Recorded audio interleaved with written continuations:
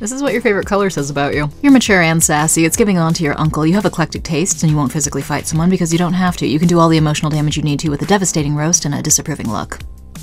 People who like red either have red hair and have just sort of gotten used to people acknowledging that as part of their identity, or they're literally 7 years old. There is no in between. It's just children and people with either Irish or Scottish heritage. Emo, goth, scene, punk, it doesn't matter what it is, you listen to alternative music and you've either thrown a punch in a mosh pit, gone to a cemetery in the middle of the night, or watched Nightmare Before Christmas like 50 times, possibly all 3. I think you're kind of a harmless goofball and you like objectively silly things. Like, I don't think you ever tried to be cool, or you just realized that was a losing battle a long time ago and fully gave up. Okay, mister, I'm from the future. Look at me, I'm so advanced. You're an elitist. You know what works with everything and you act like you have your life all figured out because you're a big grown-up person who likes sleek modern styles. Maybe you are, but hey, just let the rest of us have fun with our bright annoying colors, will ya?